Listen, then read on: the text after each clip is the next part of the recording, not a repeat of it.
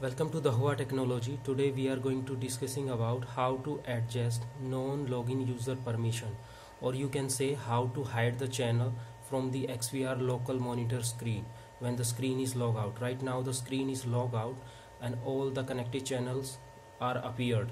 So how to hide these channels or how to adjust the permission? First of all, we need to be logging.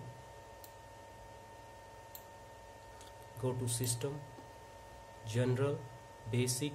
Here is the option non-login user permission. So right now all are selected, which means all are appear in the locked screen. So how to hide this channel? For example, I just uncheck channel number 1 and 2. OK and apply. Now we need to be check the results, so we need to be log out the device.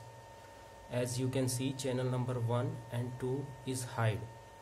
So that's it for today. Thank you.